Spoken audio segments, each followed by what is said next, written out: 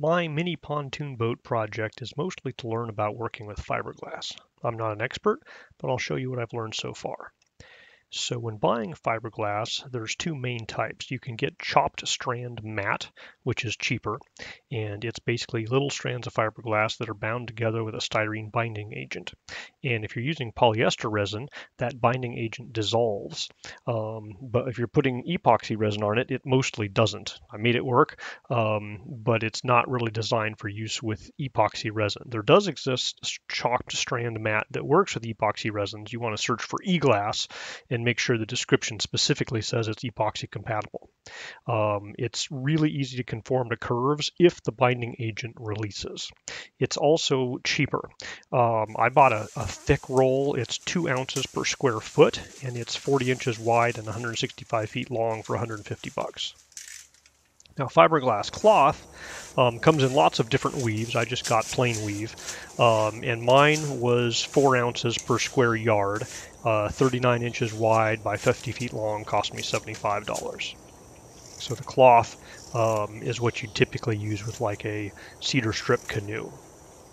Now for resin, there's polyester resin, which is less expensive, about 1/3 the price, but it makes toxic vapors and you have to use organic vapor respirators. But it does dissolve the styrene binder on the chop strand mat. In my project, I used a gel coat that is polyester resin-based gel coat. There does exist epoxy gel coat, but West Marine didn't sell that. Now, epoxy resin is what I used for my fiberglass. It's more expensive, but it's safer to use, and it's a little bit better than the polyester resin at sticking to stuff. I used the West Marine 105 resin and the 206 slow hardener to give myself more working time, as I'm just kind of learning this. West Marine's a little expensive. I'll probably go with something from Raka in the future, which is a little bit cheaper. So epoxy resin is easier to measure than the polyester resin for mixing because the parts come in, 1:1 or 1:5 as opposed to 100:1 or 100:2 with the MEK catalyst for the polyester resin. I'm using hand pumps from West Systems. They automatically measure the resin and the hardener in the right proportions as long as you use the same number of pumps of each. You're going to need some mixing containers. I like these plastic ones because after the epoxy cures, you can kind of bend them and break it out and pull it out as a single piece. If you are not using measuring pumps, you're going to have to get measuring marks on your mixing containers. So when you're laying down chopped strand mat that's thick, you want to coat the undersurface first with epoxy to make sure you get good adhesion, because when you're putting epoxy on the top of this, mostly it goes through the entire mat, but I can't guarantee it's going to get to the bottom of everywhere, and so that's why I kind of paint the surface with epoxy before I put the chop strand mat down. And these fiberglass rollers, they look like paint rollers, but they're aluminum, they have ridges on them, are necessary when working with large flat areas. They push the resin into the fibers, they distribute it around, they pop air bubbles. But you need to use acetone to clean the epoxy resin off the roller before it hardens. Now, as I said in my last video, using plastic wrap on the nose cone didn't lead to a super smooth nose cone. I had to fix that with a lot of work and a lot of Bondo later on. In my second pontoon, I used EVA foam to make the nose cone nice and smooth. Now, between each layer of fiberglass, I sanded the surface to smooth it down, make sure that the next layer can adhere well to it because the epoxy resin is very smooth when it dries, so you want to sand that to give places for the next layer of epoxy to come down and make a grip to. Now, when you're sanding it, it makes fiberglass dust. You do not want that in your lungs or eyes. Make sure you have a P100 respirator and eye protection when you're sanding it. For the connection between the pontoon and the deck, I'm embedding these stainless steel T-nut threaded inserts into the fiberglass. I used honey wax on the hex bolts to give a handle to position the T-nuts and to keep fiberglass from sticking to the threads and to keep it out of the threads on the inside. So I pushed the T-nuts into the bottom layer of fiberglass while it was still wet. And then after that dried, I put a few more layers on top to reinforce the nut locations. The fiberglass fibers from the chop strand mat do kind of wrap around the bolt when you hit them with a chip brush, but due to the wax, you can unscrew them and then cut off any protrusions off with a saw. Note that these fiberglass strands with the resin are sharp and they're pokey. I recommend using gloves when you're working near them. When joining the top and the bottom pieces on the nose cone, I just cut small pieces of chop strand mat that I soaked in resin and rolled around the edge. I use a chip brush to dapple the edges down. So in a project like this, there's a lot of sanding involved. I sand each layer and I have to vacuum up the dust after sanding it.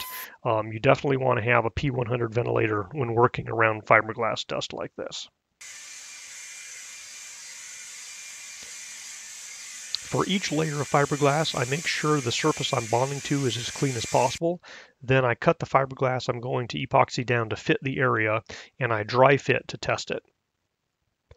Because my plastic wrap nose cone wasn't very smooth, I had to learn how to use Bondo to fill in the low spots.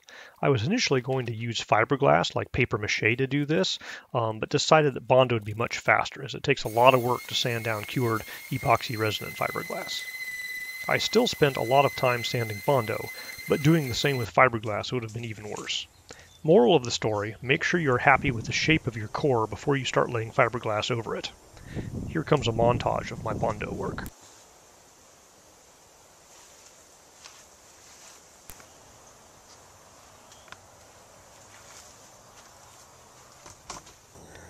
After doing several layers of chop strand mat for strength, it's time to move to the more expensive woven fiberglass cloth for the final layer that's against the water. So compared to chop strand mat, this stuff is a joy to work with. It takes a lot less resin as it's a lot thinner. You still have to be careful to cut it to the appropriate size so it lays smooth.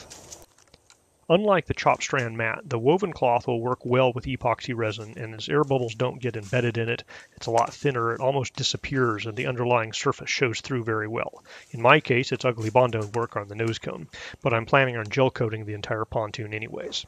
Cedar strip canoe, this is not.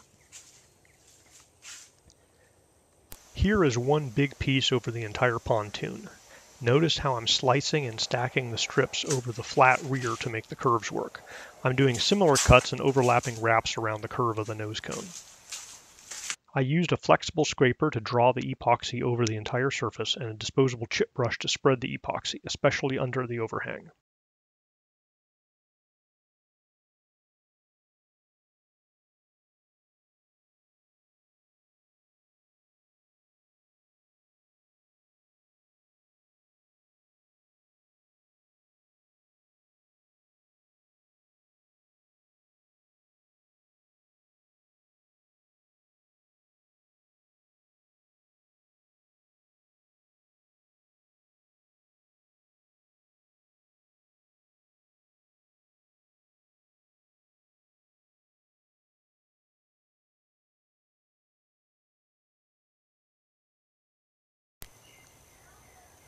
After some more sanding, I'm ready to gel coat the entire pontoon.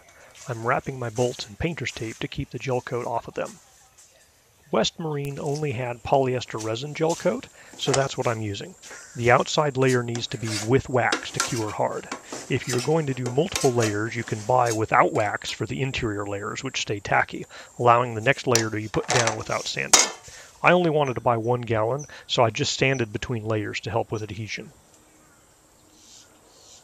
Using this polyester resin-based gel coat required that I obtain an organic vapor respirator, and that put this project on hold for 6 months during the COVID pandemic, as buying respirators of any type got difficult.